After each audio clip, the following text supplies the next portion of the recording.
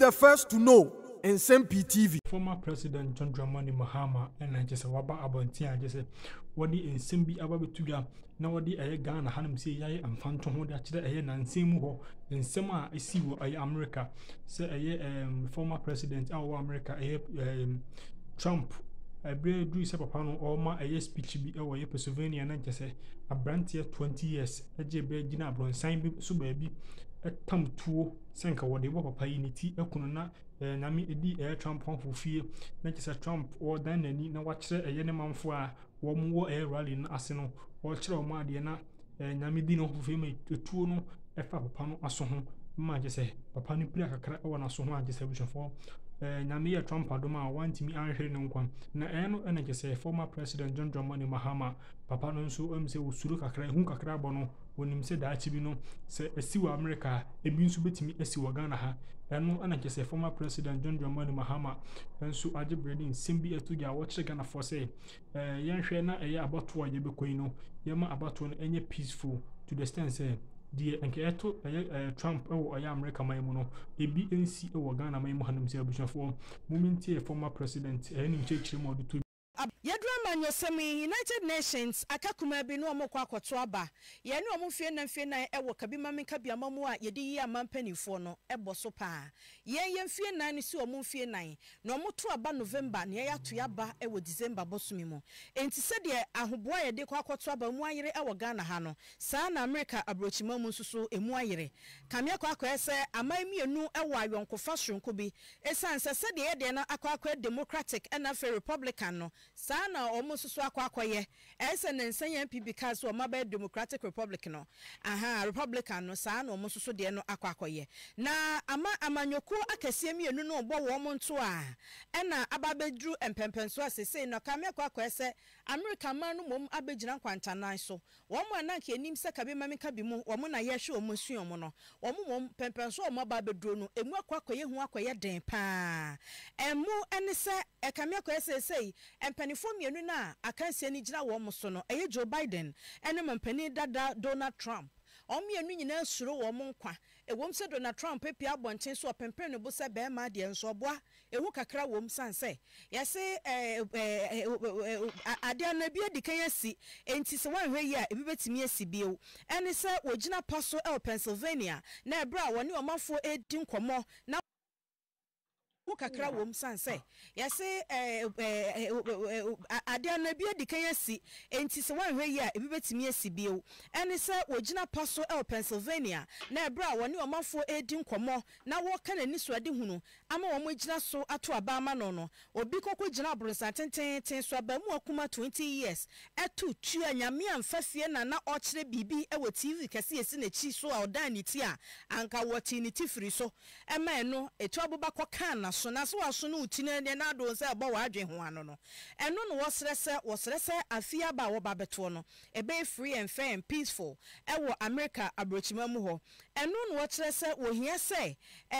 enkabomu ene kro ye ebeba na eno so na John Dramani Mahama wo ye frankatuni ema NDC amanyokuo no wo kasa woni ayehwe wo musua wo mo no ene wo mato afa ho a na eno nkire se ye nsoso ye nhwe wo mfomso so ne enkonkoto mfa ho ye nhwe se bibia ye ne be ma frenchem ene pepere ye aye adwuma se de be ye a watimi ne waka menu nyina abato na chi nyina be kwa koguo ne ahunu se wo Ghana baako na mom ye enkonkofa obi bibia wayo a emfa mo ama emmen enkonkose Ghana asumdwei wo se ye ma ye ne na ho na ye nhwe se atentene ne ene fa hodie ebe ye adwuma e wa abato ahoboai mu abato no echi na fe yatena ye my Ghana mu a ohaw eni sunsunso bia emra medwe so we ene nsama John Dramani Mahama ahwe de asi e wa America brochima mu so na wode ato Ghana for anim afe yegusua ehye amanyosem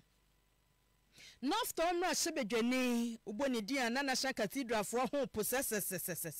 ono ene Samuel kujeto ablakwa ode ato Ghana for anim se ewom se ye de amanyo ene di tumi wo Ghana ha nanso tumi no nyina na wieye ene saw ye Ghana ni Ghana yiye yo ene ne nkankro ne yepe enti sa semsi na se Ghana for ba mu a ye hwese ye bedwen ye Ghana no ho kane ansa ne akwakodwen amanyoku ho sanse sebi metetete na mekunu ni kane na meyiri ni na momenti kane na meba ni kane na maame ni da enti wo se de ye ni kane na maame ni ana kane na mpapani no saa ne ehunu Ghana na ye hunu amanyokuo ahodo ne se kane na mekunu ni ana kane na mebo ani ana kane na meyiri ni wo se saa na tie sansa amanyokuo mpo de etimi cross carpet ochena na okwa kwadi amanyokuo fufuro mu enti bibia ebeye no ye ma amanyokuo aye wo mu no eni ye nimu kan na yenwe no ho ne yempa ne nkankro ne yiye yo ansa na yakwa akwadwen ade fufuro bi ho asema wo kan ye na wo de boga na fo ba so se ye nyina ye de adwen kro ne akoma kro eta ye kire se aha State Hotels no so obi se owonyansa ne nimde a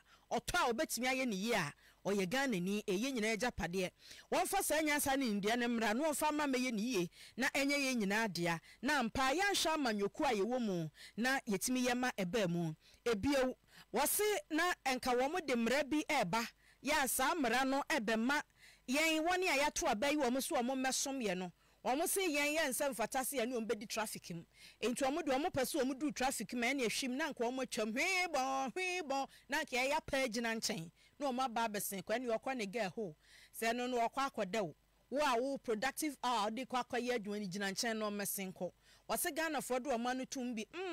omo yi afiri ho wose yenum ene enhyehyeye e wose ba Ghana fo de amanyu sam eto nchen na ye hwese ye pega na yie eba sa o man ne be ye na eba sa obia kokogina na manyuku achi a ene ebe ha adwen me this state capital crusade no is not a partisan matter. In all my write I talk about Ghana first. If we put Ghana ahead of other secondary interests, we can solve our country's problem. Sure, the gains we made with the state hotels. All the unions. You're sorry, you can't say, hey, enough is enough. We won't accept that. Look at the result. We have protected the hotel. Even these sirens, the Minister of Transport, all the issues in the transport sector, who illegal conduct are potentially about to be saddled with a $3.6 billion judgment debt on the Buankra matter. And the aviation lands are more prone to say confetti. Instead of dealing with those important issues, we say you are bringing airlines for sirens and no speed limit. Ghana for sorry. You saw the speed with which Abambe withdraw the airline and draw our pilot. That is the kind of result I'm looking for. Ti Samuel okuje to ablakwa no say Ghana transport system and na yakwa so kura no white lines na ho no ni nyina popa MP se hui transport minister wo hui ese ne udu traffic light ahodo ase ase be ya mo besen di mu lanes mu bio no Ejinyansa je sese bi se bu papa ewo nyansa enyansa wunhunu obi ase bi se bu papa jimi bi adu light na se no e confuse eno wanhunu ase obawe se ye be mark ni nyina ene Ghana ba bia kwan ne kwan hia se bia o wa ba bedru La Paz o mane dia konyame che wo be hunu medal ba bia kwan ne ba be hia mu no e ho nyina tutu Ghana apafo ni tufo ne hwe Rose minister hu so obakọ contractor fo akọ ka che se chale kwan mo fa so ye kwan no ba bia ehia no mo we na munye ni ye na mom MP namwa oni speed limit hwem no ko atwam odu traffic ase a on kase dabi se de nkyira ka wo ho no e wo se yiyi entamuntamu akwan no bebu ho kro bi ko ehu nya se nko baba si major road ni mu main road ni mu eno no minister hui na ti bonkosofo be nkra na enyo mo Ghana hey so no du ho betwam na wo so wo bewu so penfo ne de ne ko hospital a se de yo eno enfa ne ho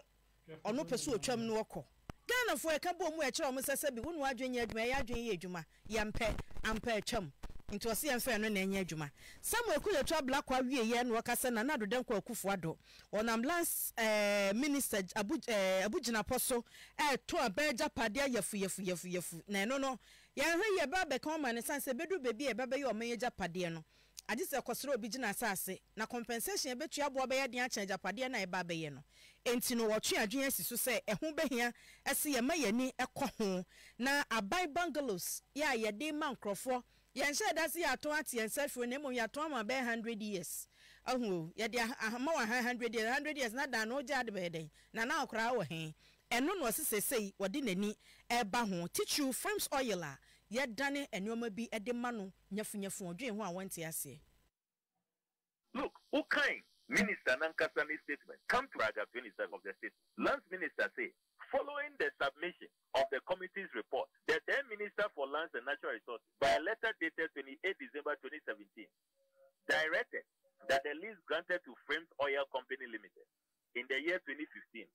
together with 7 other leases, it almost selected 7 out of the 23, plus Frames Oil. Into the minister granted Frames Oil Company Limited and 7 others that had been cancelled pursuant to the directive of the Office of the President be restored. And Yaminamika of Minister Ankasa, and the lease was accordingly restored. It is clearly from the Honorable Abuchinapo statement. Now Anka Omu was to me to stop it. Omu stop it here on the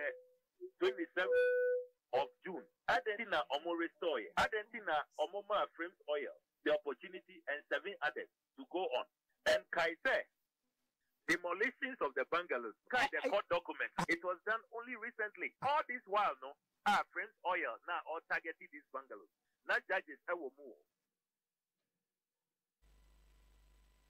Way and someone what did to dry FR. Adanya ya ban dia na ye de ma frames na fedu bebi o mo hu se ye ye ntwensan fe ye hunu de si ya san de akwakotum a oso odwen ho a wonte ase de besi wechire bia no ye de bebre ye tie for Angel 102.9 FM Angel TV and ye Facebook live nyina misrofo adwen kire ne brand tam na ye kenkan ni nyina emfa emawe MPP 2024 presidential candidate and Dr. Mamadou Baumia na DMB na wode to Ghana for anymore so wase misa mo pesa brabo yi mo komanim ana mo tesen yechire ene na ye yankoyanim ana yentensen yechire ne na muche baya eno ne ensam a woni party na achitifo ye Wasalaga South kokohia ye Savannah region na wakase NDC presidential candidate John Dramani Mahama onia de fufuro bia dada na apam dada na no ba baburum twene dada na wonia de fufuro bia wode braga na fo a wode nam na sa wo sa anwia de go NPP for gari mu no obi en waka say Mahama de backwards move wonu muche baya na eno an wode nam enti no wo kyerɛkyerɛ akwanfofra wo no sɛ nyame ya dom obeye mampani e wo Ghana hanom a obeyo enu nti e wo so omafo e wo Saraga South omu nyina to aba edima MPP amanyuku no mayentie said the Dr. Mamadou Baumia oye Ghana mampani abede akire na oye NPP 2024 presidential candidate one Salaga empotemu manfo enkomokoi. The election eye. It's a simple choice. Do we want to go forward or we want to go backwards? Do we want to go forward or we want to go backward? Do we want to go forward or we want to go backward? We want to go forward. I am here as the presidential candidate for the MPP for the 2024 presidential elections. Tamindanachi Zansea, MPP primaries, Utani Diewa, where it is not possible. Bakujiba, Suncheba, MPP Betabayas, Duik Doka, Mutani, Mutunda Yafito North, Ko Muslimi, Yaishi Gaba, Bakujiba, Nache, Allah Yache, Hakami, Zei, it is possible. Where it is not possible. Bakujiba, Suncheba, MPP Betabayas, Duik Doka, Mutani, Mutunda Yafito North, Ko Muslimi, Yaishi Gaba,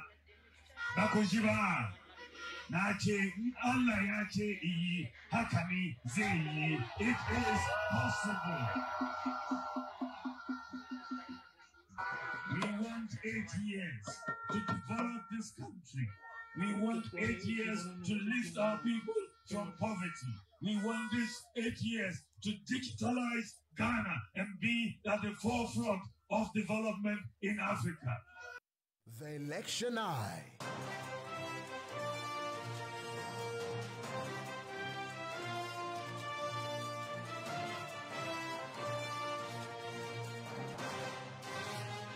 na election eye wonim say abato aniwa no ABN ene wo entino yeni edidi empanifo no a wo mudi mu na afei amanyosem a ekoso sesi afa wo ho no achi a ene running mates at the Manu Patriotic Party MPP amanyokuo no wo mo Franka Tuni Dr. Muhammadu Bawumia ene Dr. Matthew Poku Prempe wade ato Ganafo enum sa kwadwesam ni mogam ade afre na kwadworo wo hu bi da wo pa adwuma papa ono mpo de ka beka so workaholic ne sa so nti adwuma bi a Dr. Muhammadu Bawumia de be hye ne nsa no obeye na obeye nso ama asoni wo chema wo se nyese ebi a Dr. Muhammadu Bawumia nko na mom bibia ya wono no campaign mu ye de be hye ne nsa se okọ a onka no ohweso obebi se kire se na we na ye koka no ni nyina so wo hen ehye be na de egu okwam se nya atrosam na ye koka na mom de ye koka no ye de beba so anasa ye nice bibi so ntia na po ani dia etade frɛ no na wo kasa eye ewo ahemfi a eye His Royal Majesty Nene Sakite II